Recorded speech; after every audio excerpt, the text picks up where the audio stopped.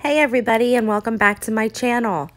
Today I'm going to show you one of my favorite breakfast casseroles.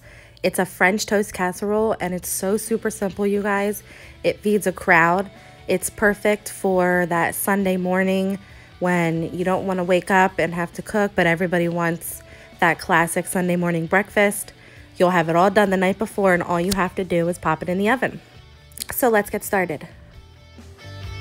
So here we have a 9x13 glass dish, and I melted 1 stick of butter and 1 cup of brown sugar and a ½ teaspoon of cinnamon until it was all combined. And I'm using brioche bread today. You can also use any thick, hearty white bread you want, like a Texas toast style.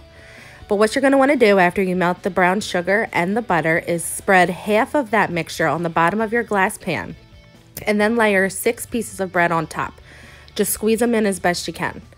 Then you're going to add the other half of that cinnamon, brown sugar, butter mixture on top of those 6 slices. And then top it again with more bread. So it kind of looks like a sandwich here with that brown sugary goodness in the middle. So you kind of just press it all together. Make sure it's in there really good. And the next step we're going to do is add in our wet ingredients. Here I have 6 eggs, a ½ teaspoon of cinnamon, and 1½ cups of milk. You can use any milk, and I'm just going to whisk that together. I'm actually using 1% here, but whole milk works just as well. And you're going to pour it over slowly. You want to make sure you're soaking each piece of bread. And as you get kind of toward the end, really make sure you're getting the corners and all the edges covered in that egg mixture. This is what that bread is going to soak up overnight, and it's going to make it so delicious. It might look like a lot now, but I promise you it's going to soak into the bread. The bread's going to puff up, and it's kind of like a take on like a bread pudding.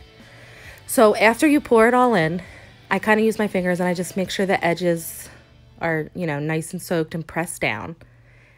And then we're ready for our last step. So to top it all off, you're going to mix together another ½ teaspoon of cinnamon, 1 teaspoon of granulated white sugar, and pecans or any kind of nut that you prefer. You don't have to use the nuts. You may absolutely leave them out. If you have kids, sometimes they're a little bit picky. You might want to only put nuts on half of it. But you're just going to mix all that together and then gently sprinkle it on top like this. And there's no perfect way to do this. So you just try to spread it out as best you can.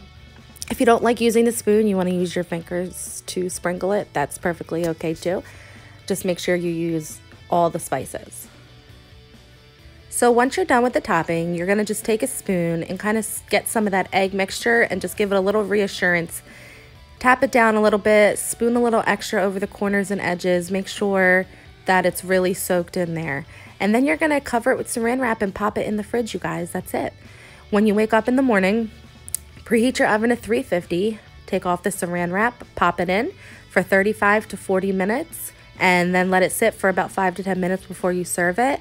You can cut these pieces smaller when you serve it, or you could give a whole, two pieces of bread serving. So this could make 6 servings. It could make 12 if you cut them in half. And that's it. Easiest breakfast casserole ever. I hope you guys enjoyed. Don't forget to give this video a big thumbs up and leave it in the comments if you try. I love hearing your feedback. Thanks.